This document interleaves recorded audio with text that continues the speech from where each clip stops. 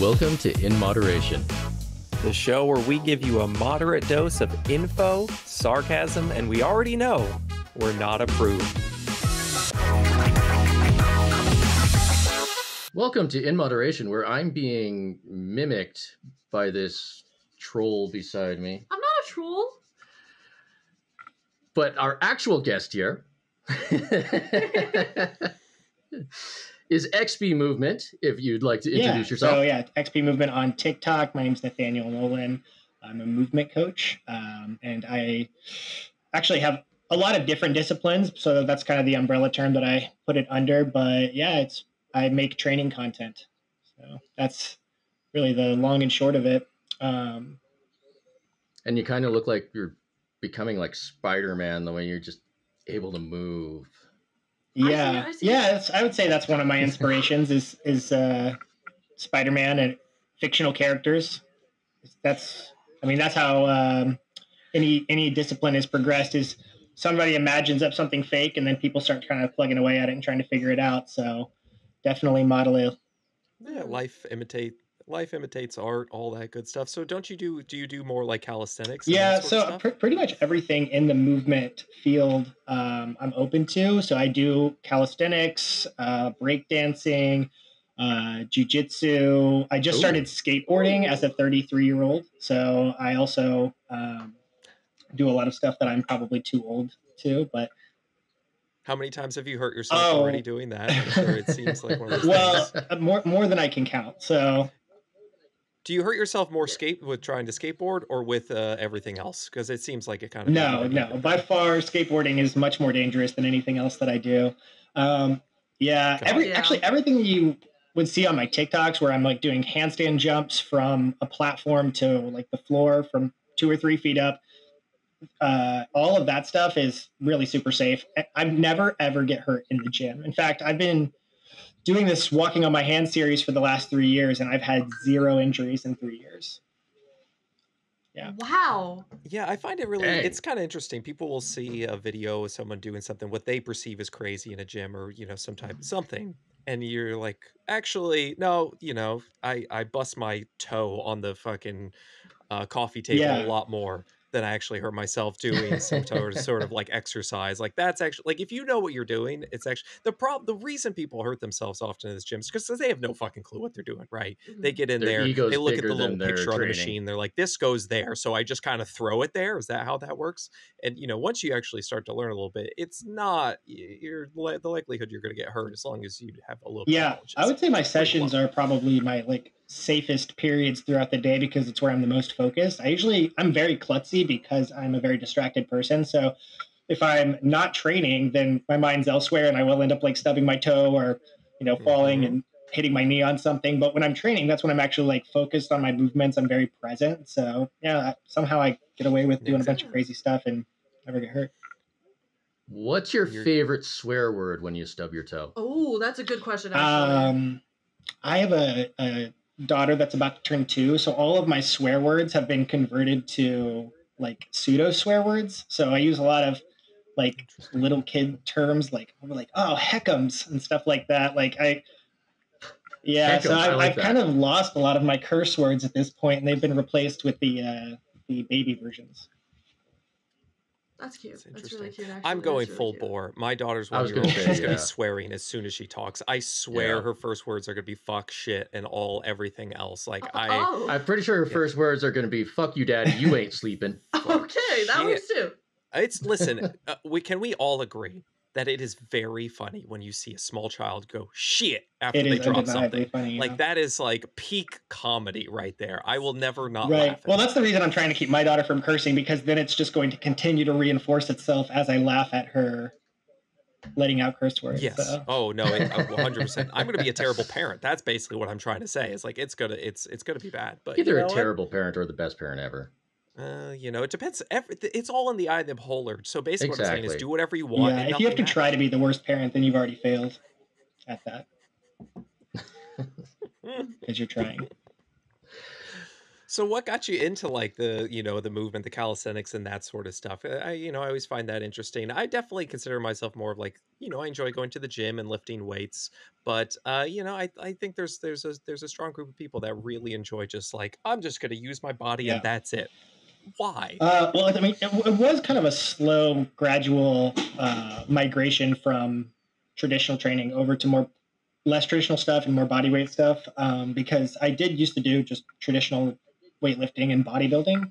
And then I started learning how to do handstands like, I don't know, it was like probably 12, 13 years ago. And so that was my introduction into it. I was like, I just want to be able to do that because I'm still at that I mean, point. it's just like you just see something, you're like, that looks cool. And I think that's what everybody needs is like that sort of little entry point, just something to be interested in. And then over the years, as I've added more skills to my tableau of things that I'm able to do, it's more options is just going to help to kind of inform what you choose whenever you decide, hey, I'm going to get a workout in. So, and then also skill-based movements like calisthenics, hand balancing, stuff like that. They are really super accessible, so you don't have to go to the gym if you don't want to. Like I used to go to the gym to work on handstands, then I realized like, oh, I don't need to do that to get my training, and then just save myself that drive to and from. Yeah, you can break everything around the house. Yeah, well, that's the challenge, right? Is to not do that.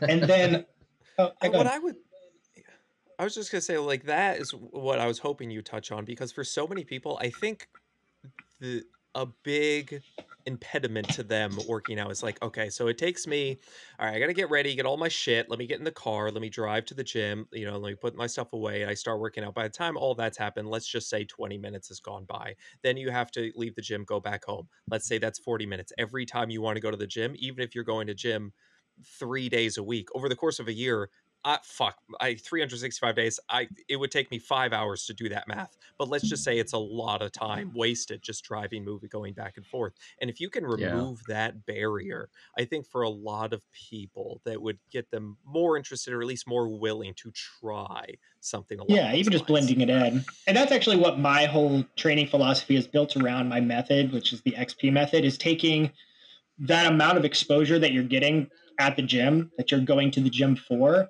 and then focusing on just that. And it's like, okay, well, instead of thinking about it as I have to go to the gym to get this exposure, there are countless ways I can get that. So, because just like you were talking about, like how much time do you spend in a year driving to and from the gym?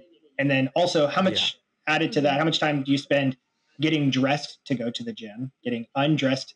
Right, exactly. Putting your shit away. You got to pay for the gym. You have to. There's all these things. You're dealing with people there. You're watching Joey Swole, and you're like, oh shit, everyone at the gym sucks ass. Like, I don't want to be in that environment. I don't necessarily have anything against the gym. Inherently, I do like to. I think that the idea of having a dedicated place to go and use equipment and just kind of have your mindset be on training is good. But I think that it's all the other little things, even like when you're at the gym, like I'm going to set aside an hour to go to the gym. Okay, well, in that hour, I can only do so much in an hour. So like if I say I wanted to spend 30 minutes on my hands, which is something that I've done for over 1,000 days consecutively now, every single day I spend 30 minutes on my hand. Okay, if I go to the gym for an hour, I'm not going to be able to spend 30 minutes of that hour on my hands being super duper productive in the same way that I would be able to if I were to break up that 30 minutes all throughout the day. So what happens is we go to the gym, a lot of times we just spend a good portion of it resting. So it's like you are at a location that you drove to do nothing for a portion of that.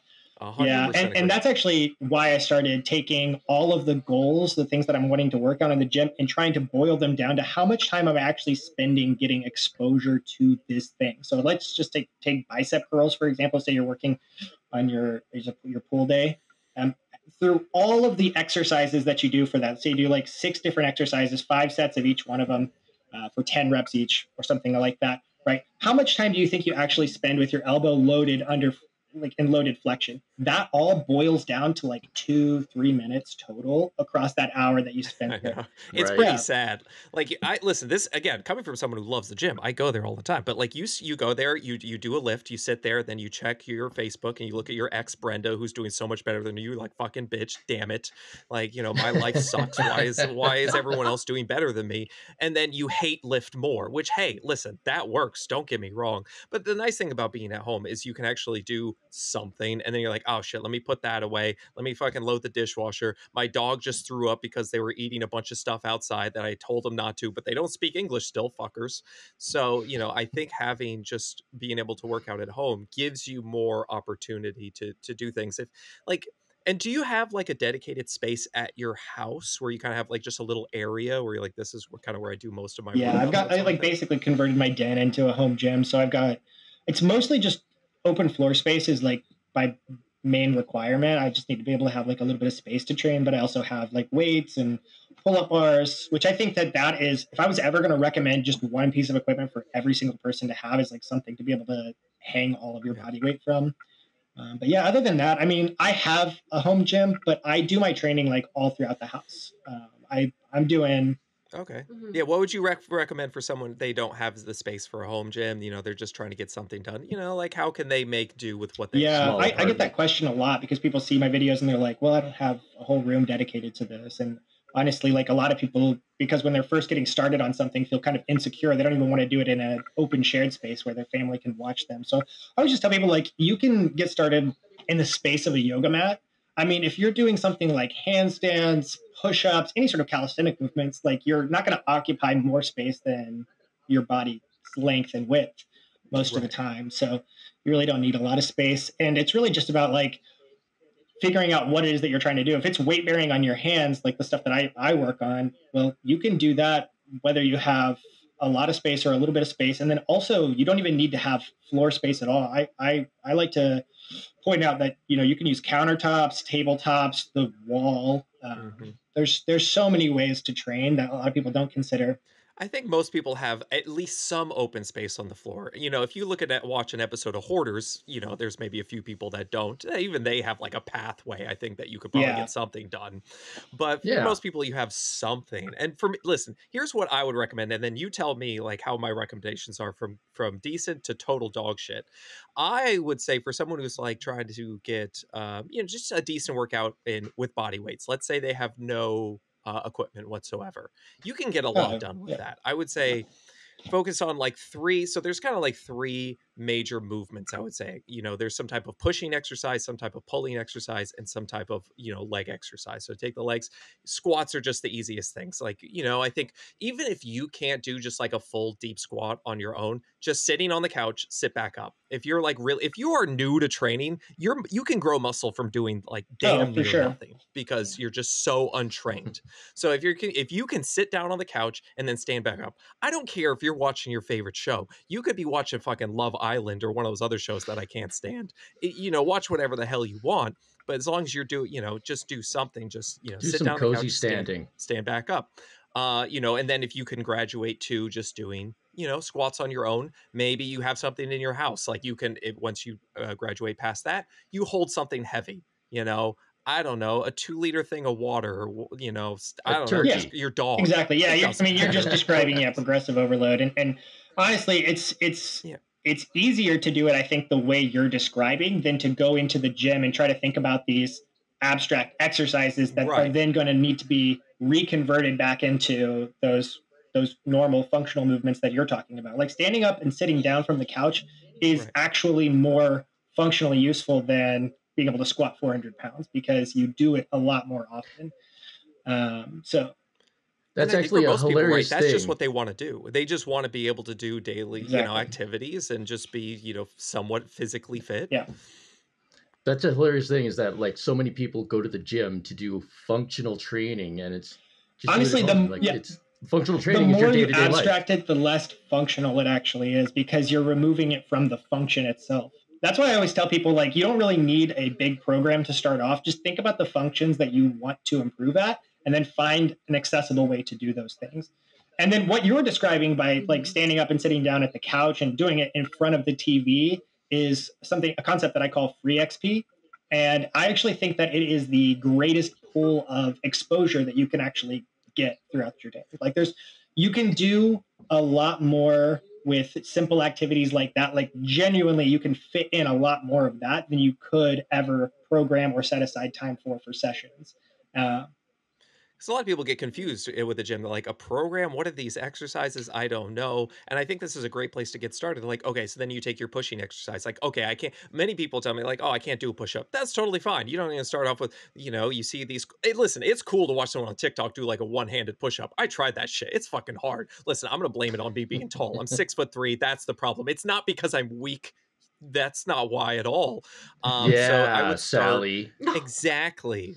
Who the hell's named Sally anymore? Pick a real George, a stupid George. Do you know George Foreman named all his kid George? Every one of them, even his daughter. Fucking weird, man. But anyway, I would start with like pushing against a wall. So you stand back from a wall. You lean against the wall, you push forward and back from the wall. You start there. Then maybe you can graduate to doing push-ups on your knees. Then maybe to, full push-ups. And then, you put your feet on the couch, decline push-ups, slowly just, kind of raising the bar, if you will, and making it a little, and like you said, progressive overload. For anyone that doesn't know, that's just kind of making shit harder. Like you do something when it's hard. When it becomes easier, you do something that's a little bit harder, whether that's doing more reps or adding more weight or, graduating from pushing against a wall to pushing against the ground. Yeah. But I think the problem that a lot of people have is that they don't even consider those lower intensity options, like putting your hands on the wall, putting your hands on the arm of the couch to do your push-ups or a platform like that. Yes.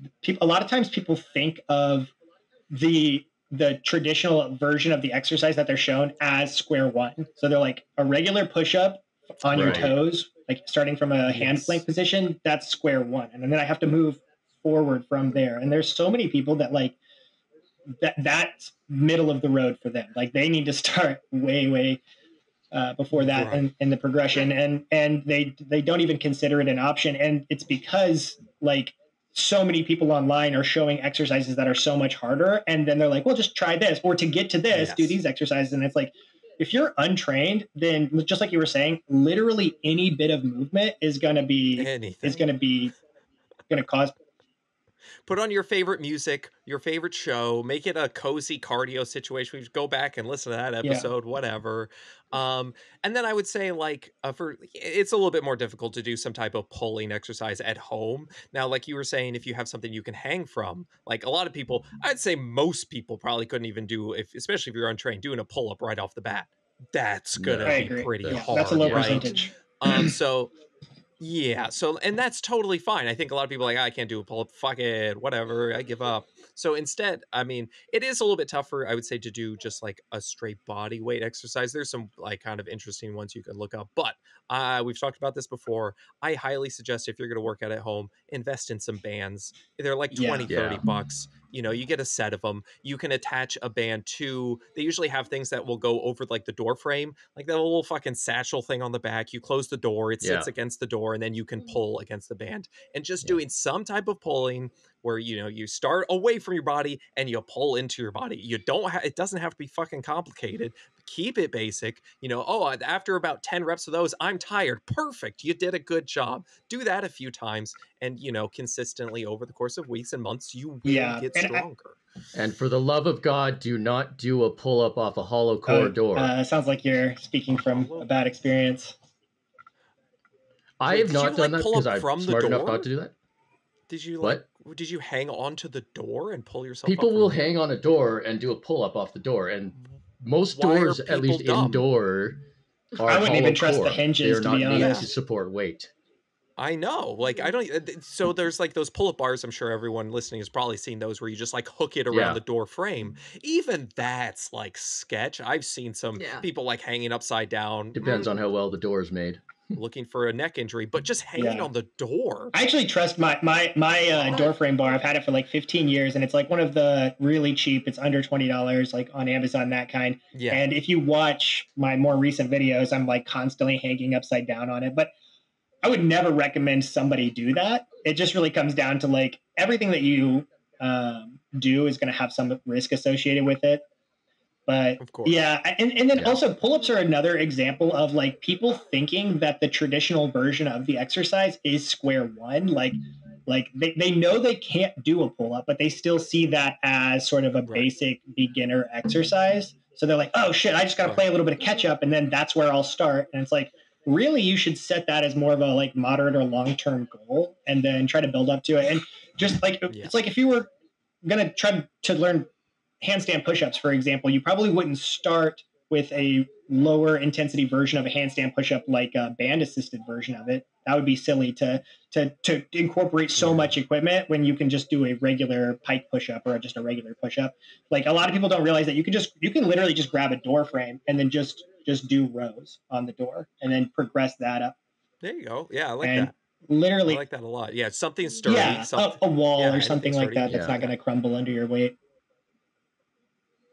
Yeah, I will say like those. If you do have a gym, like Planet Fitnesses always have these. You know, the assisted pull-up machine. Yeah, underrated. I think that's such a fucking phenomenal machine. And I think people get kind of like ego, like I got to put it the lowest setting possible, or what, you know, or the highest, whatever the most gives you the most or the least resistance. But I think even for someone who can do pull-ups, that's a great machine. It kind of keeps you steady and you're not swinging. You know, we also, you know, and because you want to do more pull-ups, so you end up fucking kipping and where you kick your legs, basically try and get more pull-ups. Then you're throwing your body around, and like if you have an assisted pull-up machine at your gym, that thing I'm actually like a big proponent of like RPE 5 strength work and stuff that's like much lower intensity, like doing like zone 2 cardio but for strength work is really, really useful for prepping your CNS and also just like normalizing the activity. If all of my pull-up work is under high intensity load, then whenever I go to do some extended moderate intensity pulling, it's not going to feel as comfortable. So it's like good to mix in,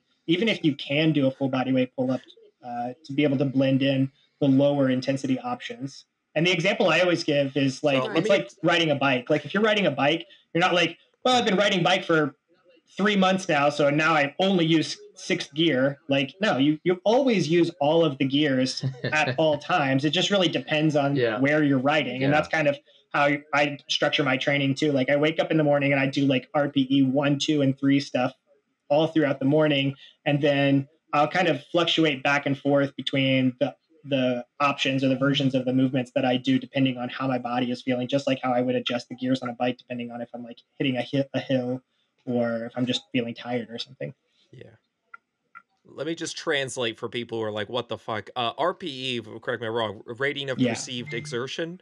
So, you know, you have 1 to 10, where 10 being like, oh shit, I feel like I'm going to die. Or you have kind of the opposite, which is RIR, reps in reserve, which is how many reps you'd have left basically in the tank. So if you did, if it was a 9, that means you could have done one more if you really tried. Both these just are kind of ways for people to sort of quantify how difficult. Yeah, it's like what we have to do that. So like an RPE, like an RPE 5 is something that's like not super difficult. Like it wasn't. Yeah, you can have a conversation, easy, but it was in moderation.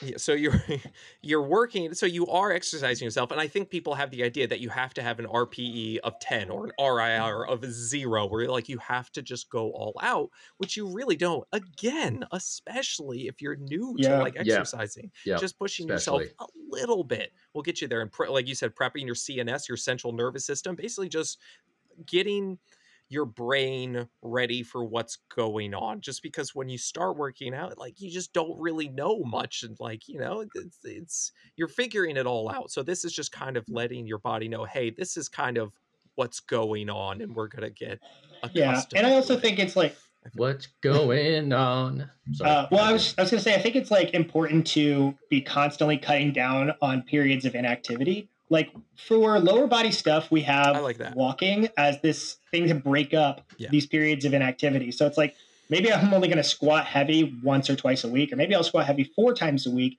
right? But then that still leaves like 3 days where I'm not squatting heavy. What's happening with my lower body in those days? Well, if it was just like any other muscle group, it would just be completely static. Well, then I would need like this extended warm up and cool down, and it would just be like going from no activity to maximal activity. Instead, we have this we have walking and locomotion that constantly keeps our CNS primed, keeps those muscles warmed up, keeps blood flow going to those areas, synovial fluid going to those joints. And that way, whenever we're going to do our heavy squats or any of our lower body work, we've already sort of primed ourselves, but we don't have those walking type activities with pulling. We don't have those walking type activities with pushing, bearing weight on our hands, bearing weight on our upper body at all. And so a lot of times people are going from like 4 or 5 days or more of not performing that activity to doing the most intense version of that activity that they're capable of doing. And they're wondering why they're feeling sore or achy for 4 or 5 days afterwards, and they actually need those 4 or 5 days. It's because you're coming off a long period of inactivity, considering like that you're not doing that intensity that you're working at, and you don't even have a lighter version of it to kind of keep your body prepped. And so it's just kind of common sense that you would not have the best results from that. And the example I always like to use is like, imagine if you didn't have walking, right? Imagine if like, all right, I'm going to improve my squats, but I'm going to treat it the same way I treat everything else. So I'm not going to walk unless I'm only going to walk to the squat rack and then back to my bed. Like, how do you think that those squat sets are going to feel? Or maybe not even squatting. Maybe it's a different lower body activity like sprinting, right? You lay in bed like Charlie's grandparents from Willy Wonka up until it's time to sprint, and then all in the same bed too. Like they couldn't get enough. Like all you really just all. That's got to stink so bad in there. Right. Anyway, I think it was for company, right? They wanted the company. Oh boy, how do you get it on in like a space like that? You just like, we got to keep it real quiet. I don't know. It really depends on how close you are to those people. But yeah. So, anyways, like imagine you lay in bed for 5 days straight. Imagine that the feeling of atrophy. Have you ever just been sick for a few days and your body's like tingling because you just need to get up and move around, or you've been sitting in a car for like 5 hours straight and you need to get up and stretch your legs, right? Like your body wants that exposure. It wants that like dosage of light intensity activity or exposure to that activity, a lighter version of it, blended in with the high intensity work, and it helps to kind of regulate how your body handles that. And then also it gives you a good idea going up into that activity if it's a good idea in the first place. Like imagine you didn't walk and you go straight to the squat rack. Like you're not really going into it with a lot of information about how your lower body's condition at that point. You're basically just guessing. And that's what a lot of people do with handstands, which is the reason I developed my walking on my hands every day concept, is that people will train it as hard as they can. They'll train handstands until their hands and wrists are sore, and then they'll wait until that goes away and then train it again like 4 or 5 days later. And it's like you're just begging for an injury. And I think it's really interesting because it's an interesting concept because you do need rest time, obviously, if you're trying to build muscle, right? Like you need to progressively overload, you need to stress the muscle, whatever, and you need to give it time to heal. But also, I do like what you're saying. It's like you don't want to just leave it completely inactive. Like when somebody gets an injury, right? A lot of times, like you're like, oh, just rest it, don't move it. And it's like, that's not really a great idea. You don't want to just have it not move at all. You just don't want to stress it out to where you're adding more damage. You want to keep it moving. You want to keep blood flow to the area. You know. I mean, atrophy starts pretty quickly, and honestly, like, I mean, just think about it like walking. Like it's like if I did a heavy squat day, I'm not gonna rest by just not allowing myself to be on my feet for 4 or 5 days in a row. Like that's not how you rest. Rest is something that it's really just about, like I said, using the gears of the bike to scale back the intensity and find the appropriate usage for that function in the meantime. And then, like I said, it keeps your body prepped, but more importantly, it gives you an up-to-date evaluation of how your body will respond to some version of that activity. So if it's like, just going back to the lower body example, you go for a walk and your knee is kind of bothering you. Well, probably shouldn't load 300 pounds on top of that bar and then do some squats on that knee. That's giving you that information ahead of time, some foreshadowing, so you don't make that mistake. When you take out those lower intensity versions of those movements, you're going into the higher intensity versions of it blind because you don't have an up-to-date evaluation. Your evaluation is based off of what you did several days ago, which is not accurate. Yeah. Right. So I'm kind of curious then, like, how else can you like kind of keep your upper body like, oh, you know what I would go with? Shake weight. That just leaves a lot of jokes in there. Like you imagine you're sitting around your house, like you have a friend over and you're like, hold on, you just bust out a shake weight and you're just, Oh. I was going back and gonna, forth. I was Like, doing my that's shake weight over here. If you guys were wondering what this was. Yeah, I know, I assume that, but like I was leaving that for the watchers on YouTube to be like, what the fuck's going on over there? That's just ripe for comedy. And then you get some laughter in there. And as we say, that's always important. So guys, shake weight is now endorsed by In Moderation. There you Because go. funny. That's because funny. Because funny. Because it's But, funny, man. I mean, yeah, I don't really, I don't think that there would be anything negative associated with doing a shake weight or something like that. But I can't immediately attach that to any functions that I am currently trying to improve. I mean, what is it? It's just like, I mean, so how can we keep our like upper body then kind of more, active? Well, that's something like I've actually been inspired by you to incorporate more of that walking on hand stuff with my clients. And it's noticeable. Oh, yeah. Like they come back to me and they're like, wow, my upper body is like so much more versatile and feels better. And they get some of that lower intensity stuff on the days that they're not necessarily hitting their arms and stuff as heavy. Oh, and I was going to say, and then also the other thing about adding in that variety is that you're going to run into areas that you didn't even realize aren't quite up to the same level as the like ranges or the areas that you're using in those traditional lifts. Like if I do a bench press, it's not going to necessarily work all the same things that I'm going to do during bear crawl because I'm moving along a lot of different planes.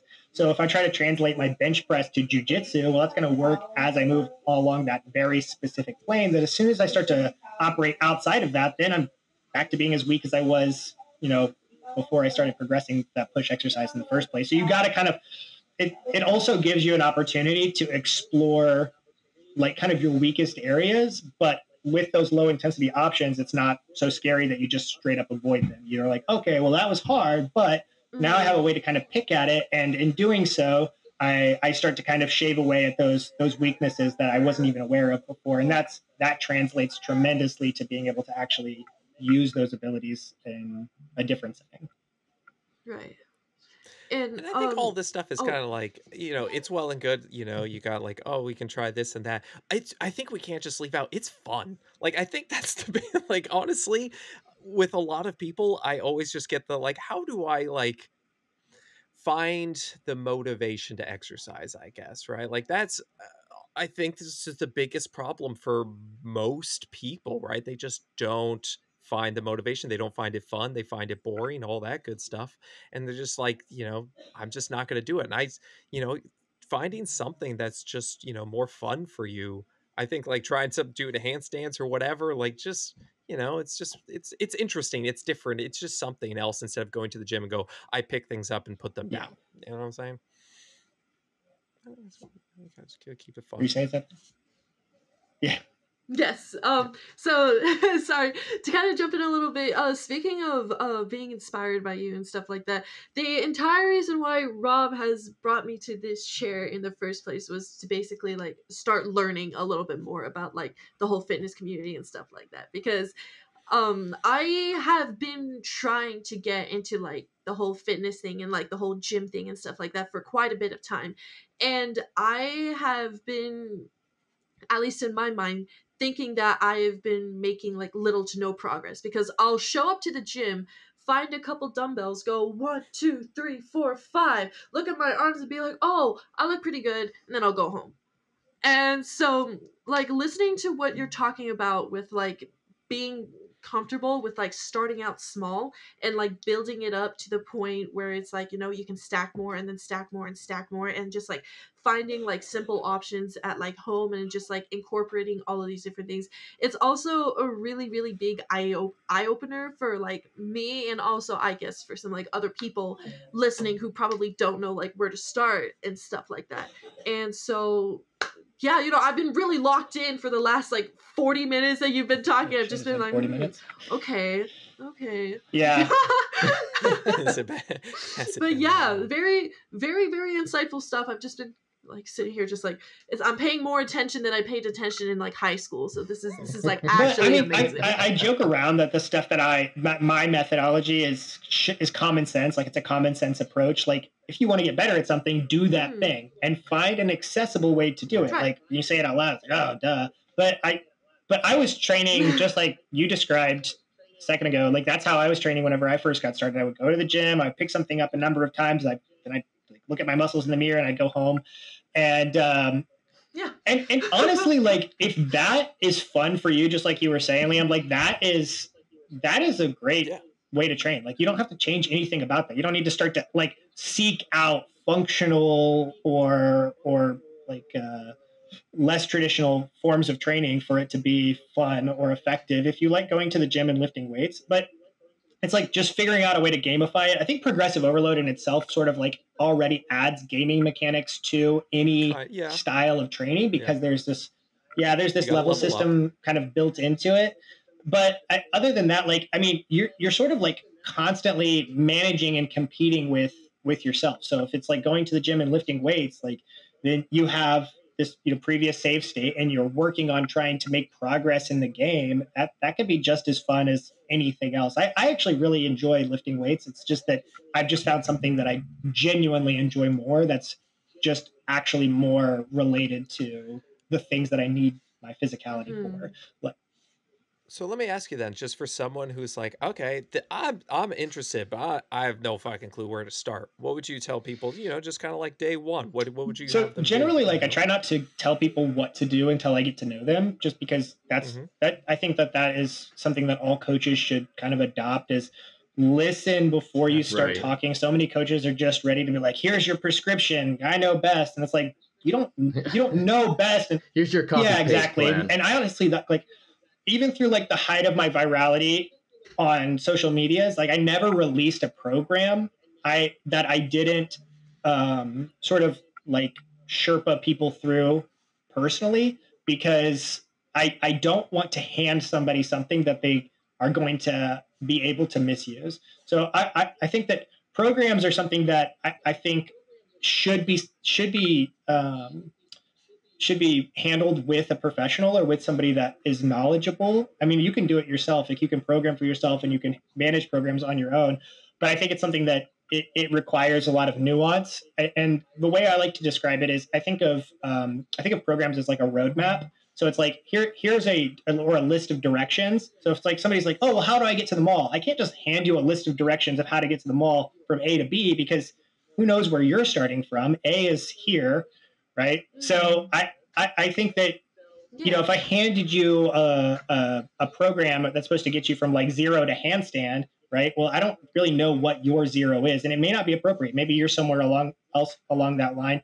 So I think it's better to give people some, even though it can be a little bit less tidy, are some paradigms and some different principles that they can work with that aren't super prescriptive, to give them the ability to kind of play around. So I usually give people some very, very simple exposure objectives in the beginning. Like, okay, again, there has to be some element of knowing what they want to do. I can't just give somebody a program based on 0 information. But let's say they wanted to be able to, like, a lot of people are like, I want to do the things that I see in your videos. Okay, that's a starting point. I know, okay, you want to be able to walk on your hands.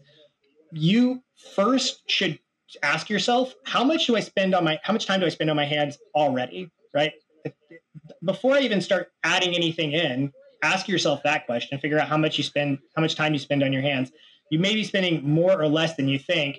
And then from there, take that amount of exposure and decide, what is my goal exposure? So if I'm spending, let's say, 0 minutes on my hands a day, okay, well, then I would probably start off by saying, I want you to try to spend 1 minute bearing weight on your hands every single day. And then instead of giving you the prescription of how to do that, I would give you an array of options that then you can choose from, just like the gears on the bike, but they would all probably be really low intensity options, and allow you to do that for a week or so. And then in doing so, you build up a lot more confidence and autonomy wielding those programming elements, and then eventually it becomes a program, than if I were to say, here is your list of activities that you have to do. I want you to do, a minute plank every day. I want you to do this many squats, blah, blah, blah. if I'm doing that, then I'm already taking from you some of the critical thinking that is actually required for long-term success with training. So I don't really like to give people programs, even simple ones, until I've talked to them. And then even then, I usually like to start people off with parameters and objectives instead of a program. So it's like, I'm going to try to do this thing within these boundaries to the best of your ability. And in doing so, you're going to develop a better understanding of the thing that you're actually trying to improve at. Yeah, because that really, of course, we always talk about constantly, everyone's different, everyone starts at a different place. But one thing I will just say for people is, if it's challenging for you, that's usually a pretty good start. If you're like, hey, this is, somewhat difficult, I can do it, but, it's not easy. That's a great start, because for a lot of people, they just don't even, the basics. And I even go a step further and to say, right? It should be easy. I think that, because, lots of things are hard. I would say that there are more things that you can't do than that you can do. So there's a lot. Right. Speak for yourself. And I'm speaking for myself, because even at this point in my training, there's the on the spectrum of things I can and can't do, the stuff that I can't do is far beyond what I can. But I always tell people, start with what, and spend most of your time in things that are comfortable and easy, and then only occasionally push into that challenge level, because what you want to do is try to normalize the activity that you're trying to get better at. And I know this actually rubs people the wrong way a lot of the time whenever I'm first introducing this concept, because we have this notion where things have to be challenging to see progress. But in reality, that's not how it works. You developed and you taught yourself how to walk. And it wasn't like this every day I'm trying to do one more step than yesterday. No, you just over time, over a long period of time, you developed the ability to walk, and you never thought about it. It wasn't hard. It was comfortable and easy, and you did what you can. And look to where you are now. Now you don't even think about it, and you are great at walking. Never seen you walk before in my life, but I'm just going to go ahead and assume for this purpose that you are pretty good at it. You've built that ability without putting in a bunch of effort.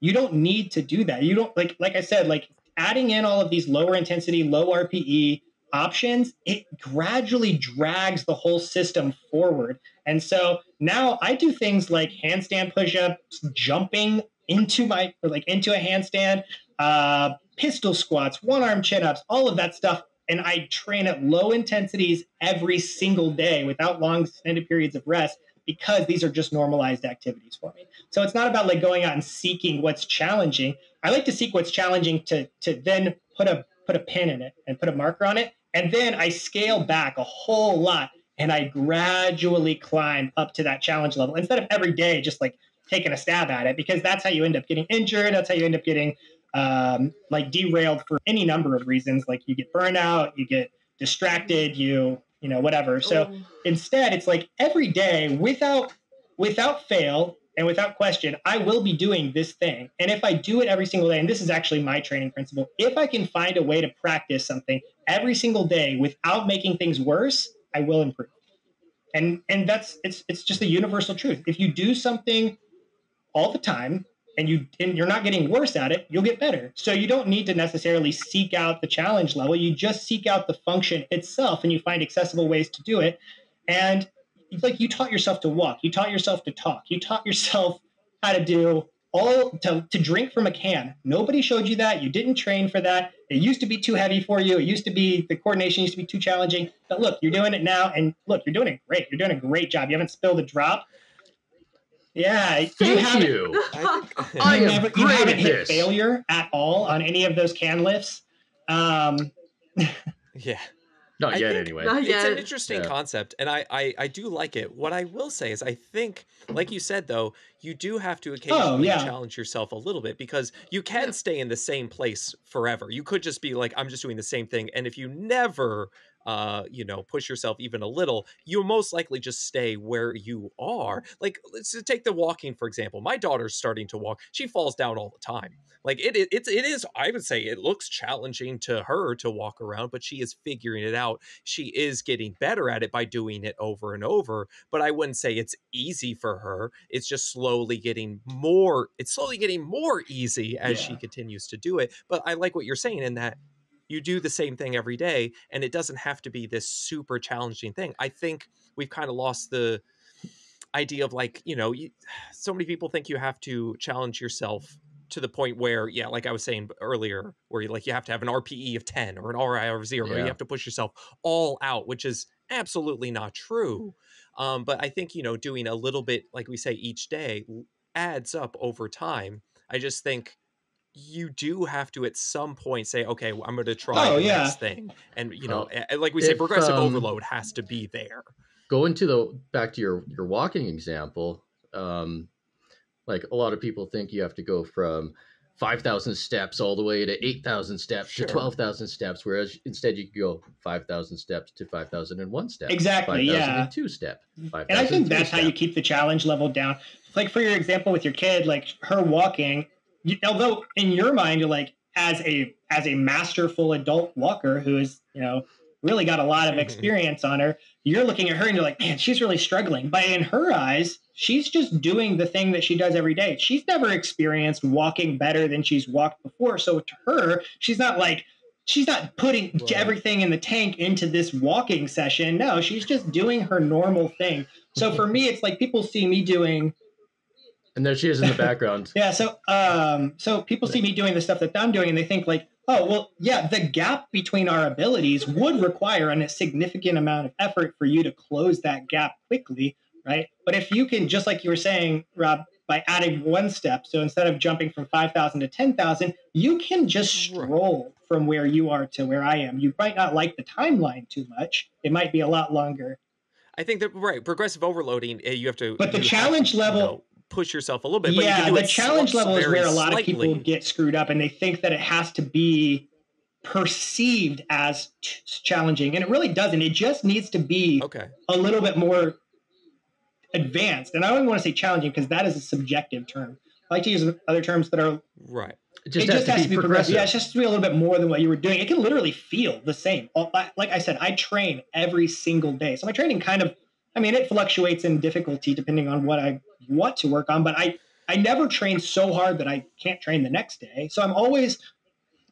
But I'm sure, like, you walking on your hands, you've fallen over before. Like, I just don't consider falling over to be that hard. Like, it's just that's a performance thing. Like, if I fall over, it didn't take more or less effort to do it. It's just that was just the result of it. As my balance improves, then I can just do it for longer, but it doesn't become any harder or easier. That's just the results of what I can do. And again, that's what I'm talking about. That can progress, and that way it becomes more challenging.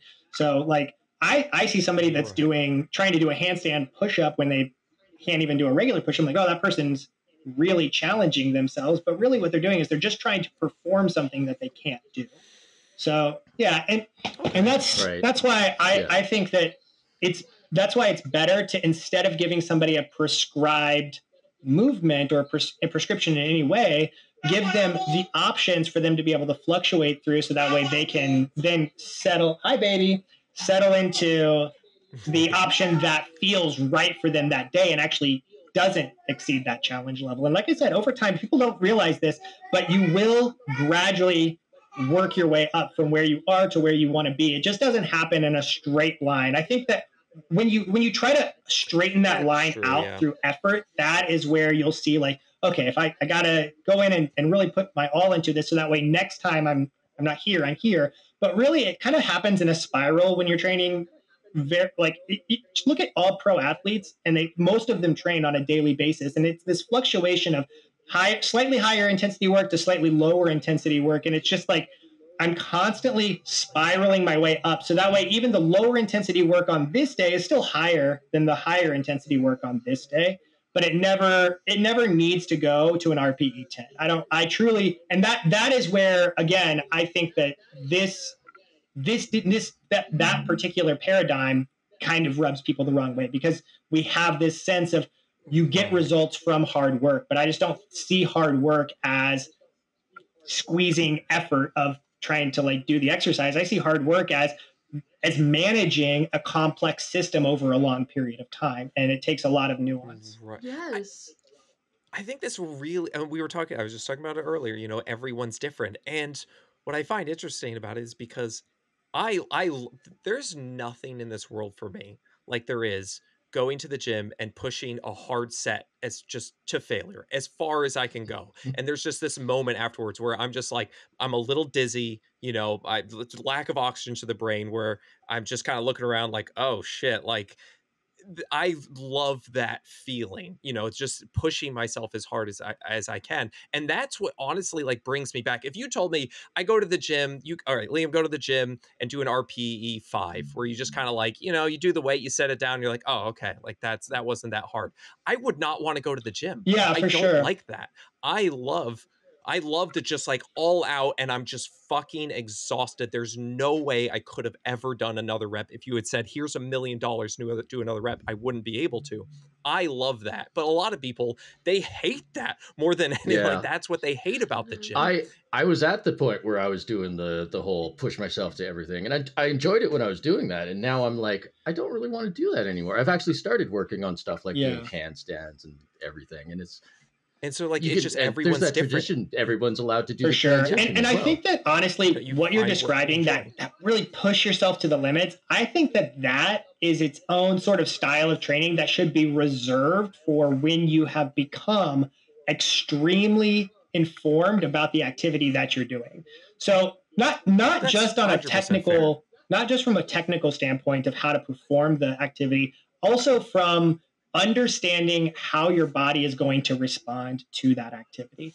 Like, say you are we've all probably, I'm just going to speak for you guys, but we've probably all taken time away from training at points in our life and then come back to training. Yep. And it's like, okay, well, I remember I used to push myself really hard. So these first few weeks are going to suck, but I'm just going to push myself really hard. Yeah. And then your joints hurt really bad, or you get injured in some way. Your body literally cannot, it can't process that much stress because you're just not as up to date with that activity. So I think that honestly, like being able to push yourself the way that you're describing successfully and not injure yourself or not cause some sort of major setback, it requires that sort of slow buildup, that spiral of I'm not only building up my technical understanding of this activity, but I'm also building up my understanding of how my body is going to respond to it. And that in itself is up to date. Yeah. And in doing so, I have built a trust in myself and in myself performing this activity that this is now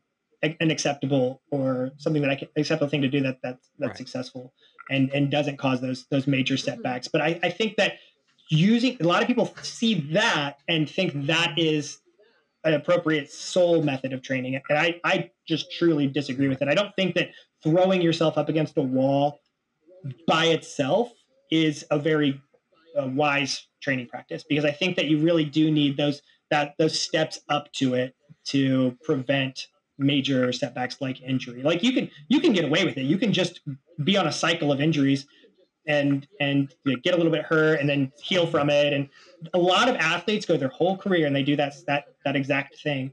But you are going to pay the price for it in some way or another, and it's going to impact your results. And so I think that although that is perfectly fine, and I do push myself, like I push myself in the way that you describe occasionally, but I don't see that as my sole form of training. In fact, I don't even see that as a very big component of my training. It's really, that is what I'm training for. That's what I'm trying to be able to do. Like what you're describing of being able to push yourself in the gym to where, you've got no reps left. That's what I want to be able to do on the mats in jiu-jitsu. I want to be able to push myself to those limits without getting hurt. But I don't train my body to do that by doing it. I don't train my body to do that by going in and training as hard as possible in the gym to get better at training as hard as possible. All of my other training is those softer versions of it, is making sure that my body can respond to an easier version first, that the responses that I make in response to that information and that stimulus are the appropriate ones. And so that I'm not going to just incur some immediate injury from making a bonehead move or something. There's all sorts of information that you are gathering about the activity and about how your body responds to it leading up to that performance. So I think that what you're describing is almost like the sport aspect of lifting, and the fact that I am preparing myself for this single performance that will come with some risk. But when you're in sports, like, you just kind of okay that risk. But I wouldn't consider that to be a sustainable training practice. Is just pushing. This is something I've definitely experienced that I didn't really think about until hearing you just now, is that when I'm in a good mood, I'm happy, everything like that, I do a lot more movement throughout the day, not just like the walking, but I actually do like limber movements and stuff, hang off things, pull myself off things, And then when I'm going through a depressive phase, I'm not doing that stuff. And it's very noticeable translating that to the gym. When I'm doing the movements and the happier thing, my body feels better going into the lifts. Yeah, exactly. Makes sense. I would say for people listening, like, you really have to think about, I'm trying to think how to describe this. Like, try, one of these angles, if you will, try, some form of exercise, and then really take stock in how you feel at the end of the day and what you enjoyed and what you didn't enjoy. Like, I hated that part of it, I enjoyed that part of it. Because when I started working out, like, I worked out, like, I think I was just like, okay, I'm gonna start working out, and I worked out every day, sometimes like twice a day, which, smart decision? Probably not, but that's what I did. And I found the pushing myself to failure is what, like, I enjoyed the most. So that's what I kept me coming back and kept doing it over time. And I saw results from that. You can see results from a lot of things. I'm not saying you have to do what I did, but for some people, that's what they dislike the most, and they're like, actually, what I enjoyed was just, being able to be at home and listen to, my favorite music. And I was, I don't know, dancing, or I was, I used this or that or whatever it was. And, like, I enjoyed that aspect of it. And you have to just kind of dial in and find what you, if not enjoyed, hated the least. Let me put it. I definitely think that is an effective approach, is to kind of, like, again, path of least resistance. What do I hate the least? But I think that they're out there for everyone is some sport aspect of movement that they can apply. And it can just be lifting, like you said, like, or, it doesn't have to be lifting, it could be P90X or whatever. But, like, I want to show up and I want to perform well doing this thing. I want to feel good about myself and my performance afterwards. You're not just feeling good because you pushed yourself and just because of the endorphins and stuff that from moving your body. You're also feeling good because you feel good about what you just did. There is a psychological component to it. Right. So yeah, exactly. 100%. And so, like, the people who don't like that, they're not getting that same reward from doing it that you are. But there is something out there that will, and that is actually what I'm constantly looking for with my own clients. And that's the reason I don't like to prescribe things early on, is because I don't want to stifle that for them. I want them to find the thing, because it can be anything. It's really like it. I'd like to think there is something. Oh yeah, I really 100%. Do want to like to think it's true. And like, I mean, I've worked with, hundreds of people, and everybody has something that they will change it from exercise to play. And that's what happens in the gym, even when you're lifting. It's like, now I'm playing, because again, I'm seeing that game mechanic. I'm seeing reading between the lines, and I'm seeing this.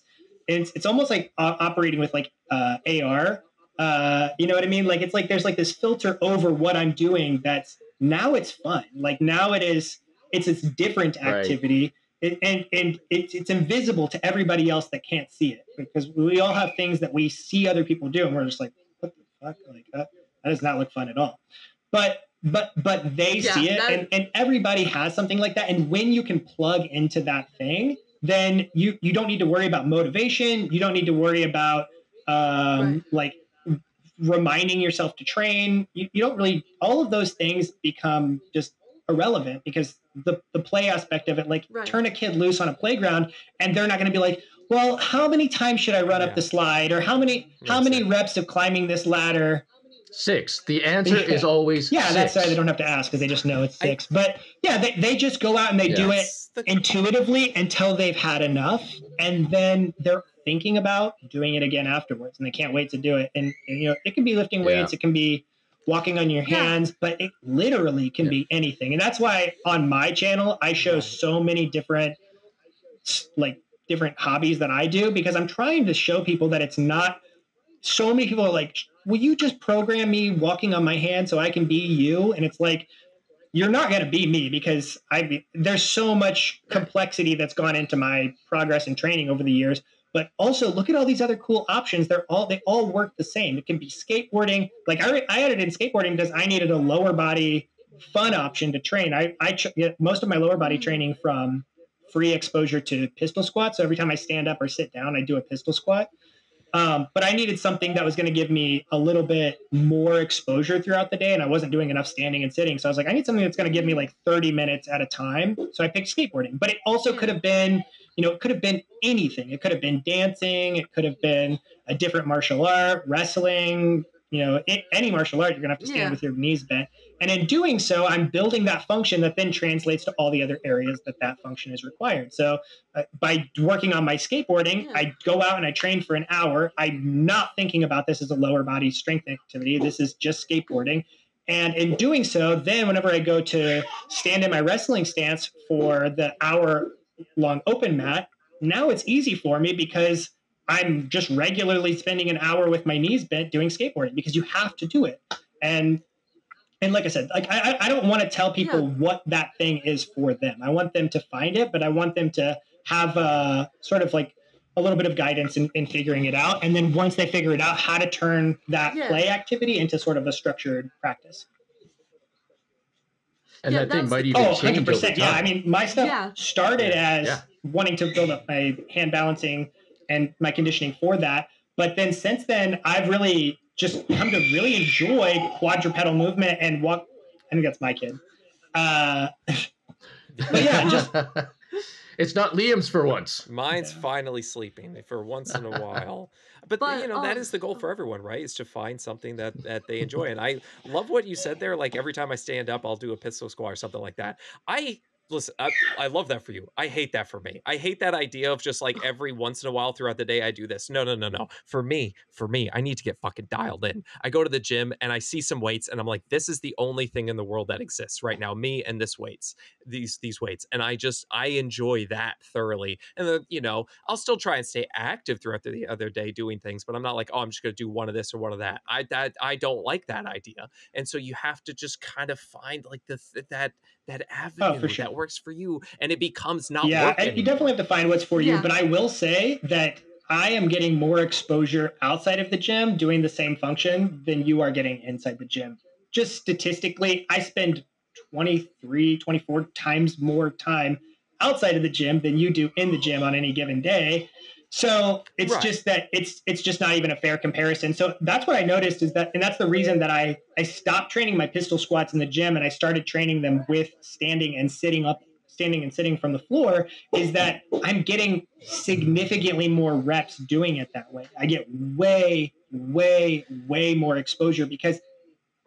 But I think you would agree with me, though, that if you're in order to, we say progressive overload, right? Like, so like if I'm doing like a set of squats to failure, I need to do that less frequently than someone who's just doing them like one here, one there. Yeah, exactly. Yeah, I really never ever take, I can't even remember the last time I took a set of pistol squats to failure, because the thing is, I don't want that function to fail. I want to be able to stand up on one leg and count on it to always work, because I need to be able to trust my abilities. So like things like hanging, posting weight on my hands, my ability to squat. I don't even want to know what the limits of that are, because I want to know that I can push it to wherever I need it to go, and that there is a huge cushion of ability that is keeping me from hitting failure. So that way I never have to interface with it. Because if I'm doing wrestling or jiu-jitsu or skateboarding and I fail that rep, well, now there's going to be a much bigger consequence than the rep being over. Now there's going to be somebody on top of me, or I'm going to be on the ground bleeding.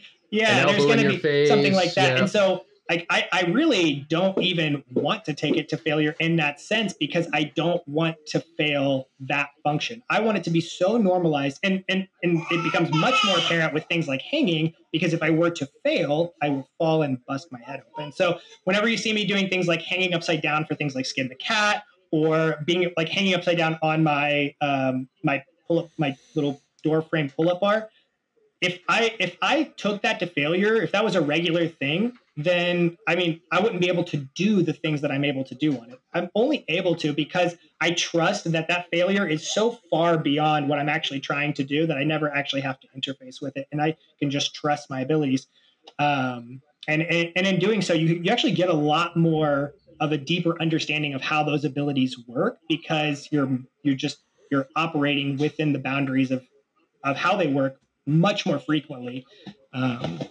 So something like a pull-up or a pistol squat to me is just walking now. And in fact, even doing a handstand is just standing up for me now. It's not something that I think of as like something that I take to failure, because do you take standing to failure? Like, it's just something that I do, and I never push it to its limits, because.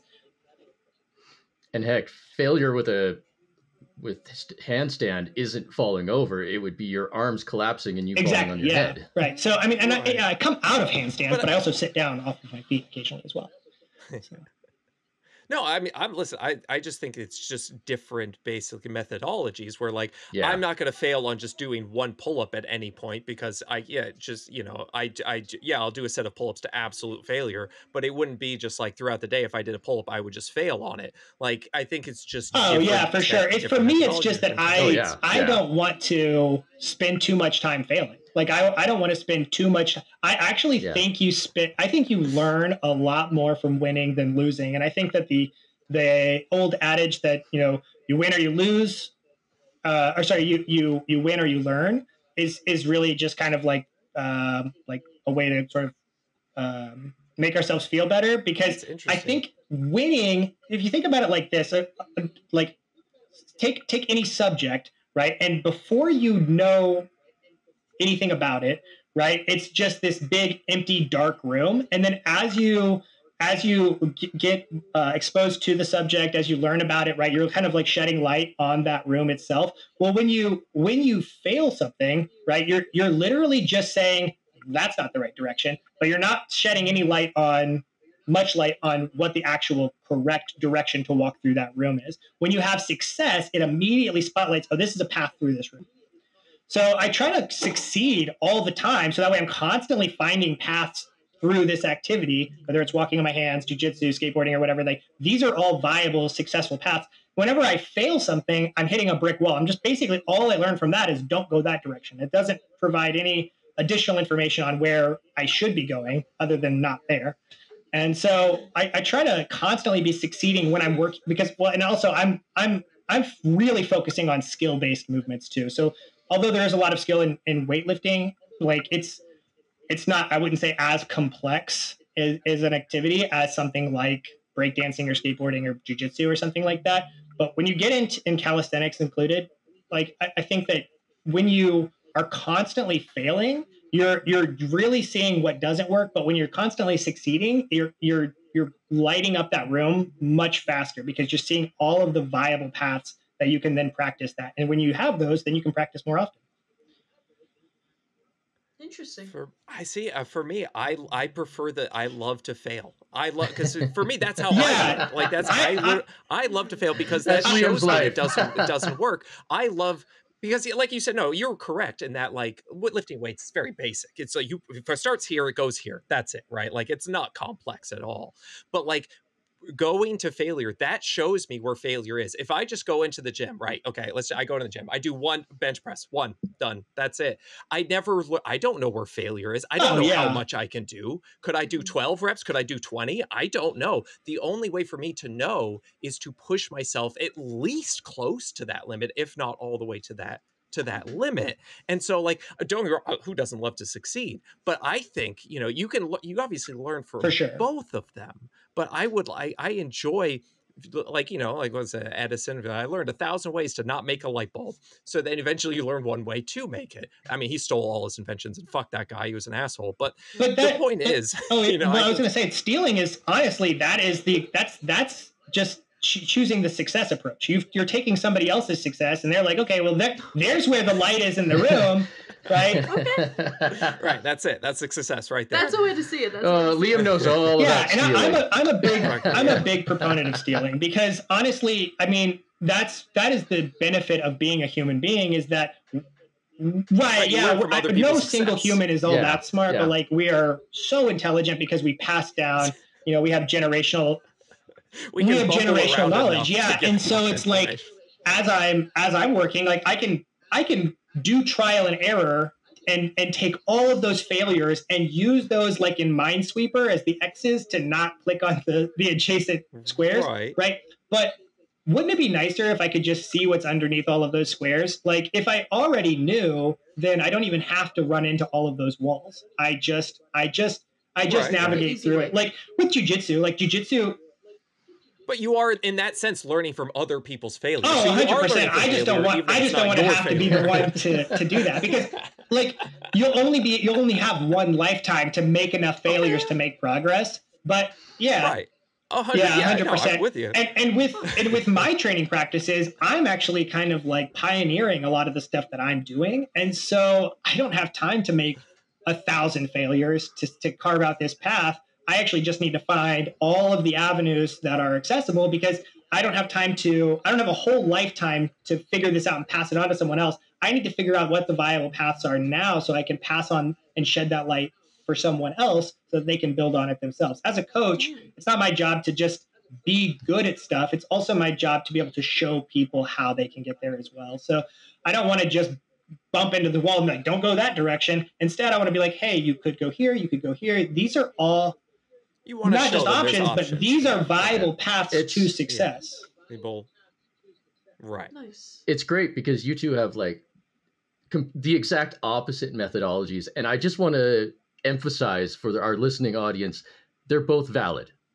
Right, exactly. I think we were saying that all along. Yeah. It's just like, I just want to emphasize that. But honestly, I think that like all training methods are valid. It's just that you're going to have varying degrees of effectiveness.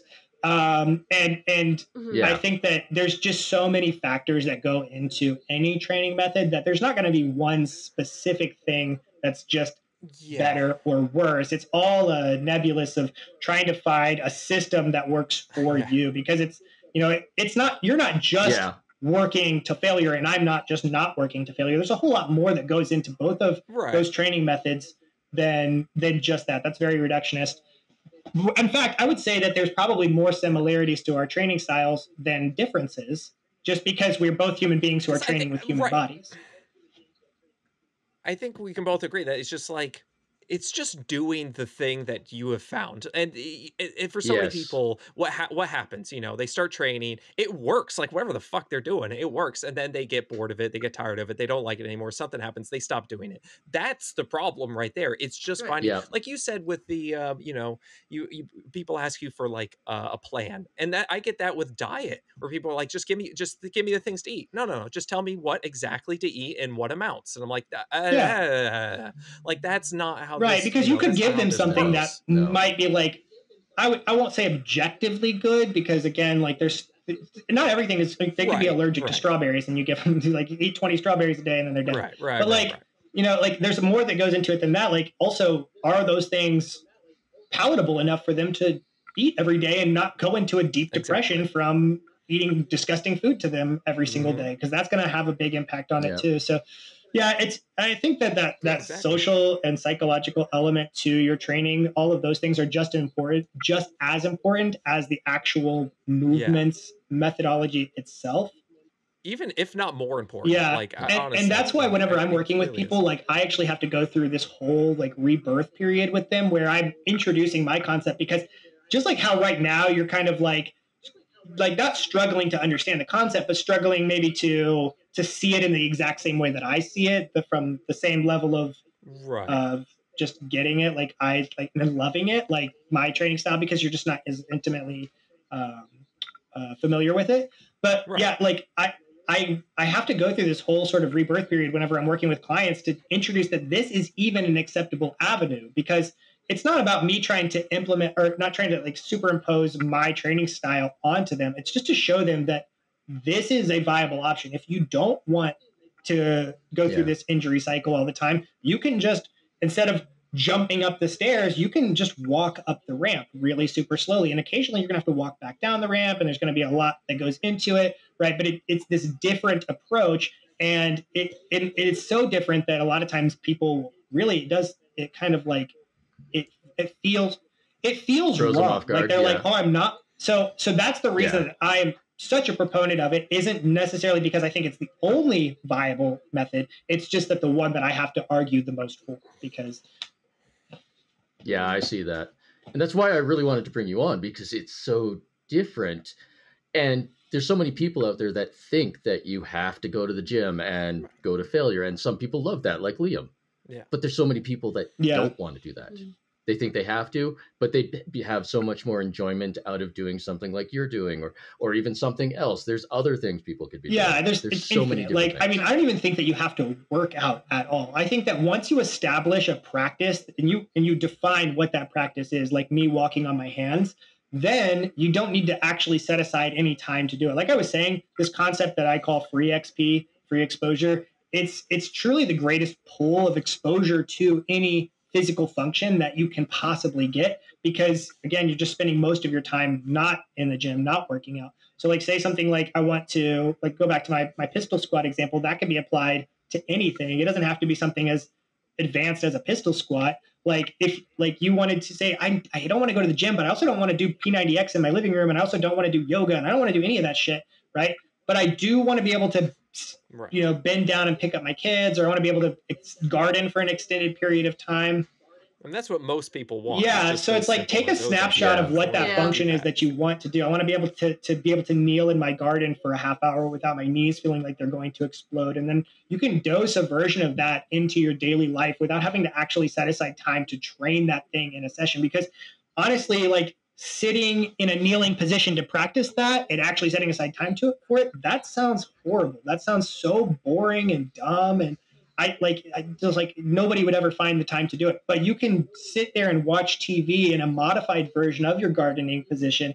And if you do that over a long enough period of time, the gap between how you feel and how you want to feel will slowly start to close. And you didn't have to set aside any time to do it. You didn't actually have to think about it as training. You didn't have to think about it as a game. You just altered activities that you're already doing. And that's the reason I call it free exposure or free XP, is because there's no time cost for it. You're taking an activity that you're already doing and you're modifying it to contribute to your practice, whatever that thing that is that you've defined, whether it be squatting or posting on your hands. I mean, it can literally be anything. It can be a skill-based thing. It can be, whatever. But finding a way to take the activities that you're already doing and swap them out for a version of that thing. You don't actually need to train at all because you're practicing that thing.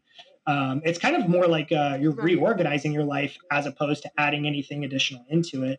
And it doesn't have to be something like the pistol squat example where, you're like, I don't want to have to dose that out throughout the day. It can be something much more passive than that. Even for something like pistol squats, you can just take like, what are the components of a pistol squat? I need to have hip, knee, and ankle compression. I need to be able to hold myself in that position on one foot. So if I can just sit in any version of that, like this, I know you guys can't see me too well because I'm wearing black pants, but right now I'm now working on my pistol squat, right? And in fact, I can prove it because this foot is not touching anything, right? And so something passive like this, like sitting here having a conversation, it doesn't have to be like, oh, I'm attaching it to a movement and now I'm just guising exercise as a mundane movement. This is just how I would be sitting. I'm just making a slight modification to contribute to the components of the function, like a pistol squat that I want to. And then over time, that will straight up just unlock that skill.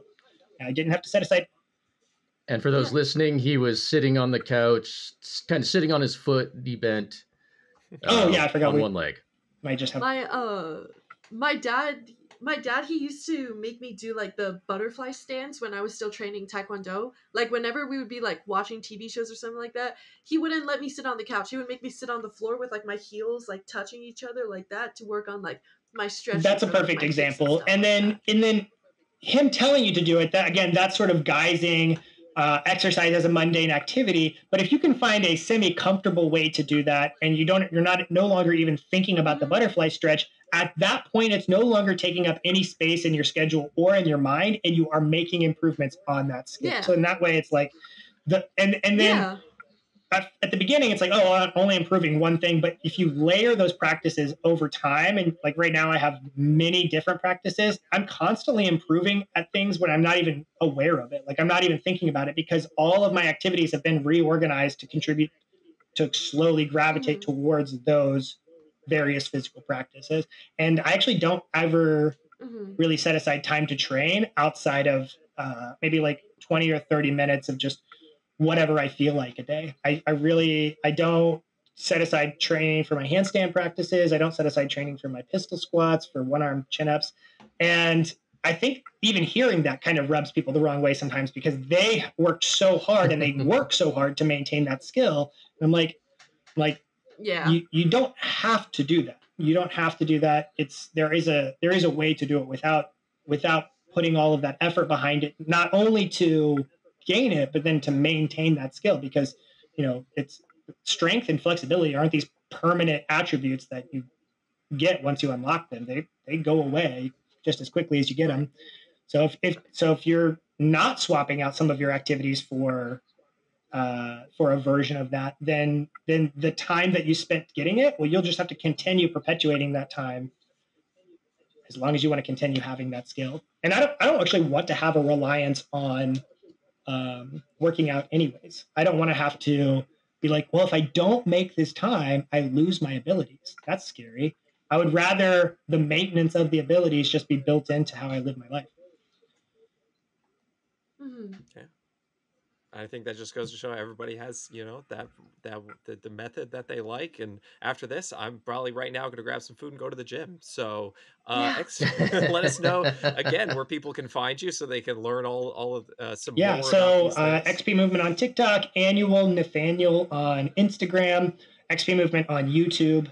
And then I also have a guide coming out for walking on your hands, and it's pretty much the same methodology that I have disclosed with you guys today. It's basically the paradigms, parameters, and principles that I kind of laid out for you guys that go into my method, and then also an entire chapter on loading options for your hands, ranging from, it's a level-based system, ranging from level 0 to level 10, all the way from putting your hands on the wall up to jumping into handstand push-ups. So the pre-sale for that is actually going to be starting tomorrow, and you can find that on the bio of any of my social medias. Awesome. I'll have to check that out since it kind of gamifies the whole process too, because you can just kind of plug in wherever you're at, and there will always be an accessible option there for you. I'm just waiting for more technology. So, you got the VRs now. That's great. But one day it'll just be like glasses and then fucking... I mean, at a certain point, you're just going to plug nodes into your muscles and then they'll just kind of like grow and learn the skills automatically, like in the Matrix. When they start implanting things, are you guys going to hop right on board, or are you gonna wait a while to make sure they work? I'm kind of right on board immediately. Like, oh, you want to inject something so I can play a game? Fuck yeah, let's go. I'm thinking about metal legs. Sounds good. So, thinking about getting metal legs. Oh, metal legs is fucking dope. That's pretty cool. I want, I'll take whatever, whatever the gaming stuff is. Yeah, let's go. That sounds fun. Man, I'm torn between both of those because on one hand, you have to pay out and pay. Like, let me just pay with that shit. I got the chip right here. I'm good. Let's go. I'm all about technology. I fucking love technology. A lot of people are scared now. Let's go. Bring it. Let's go. For sure. I'm torn because metal legs.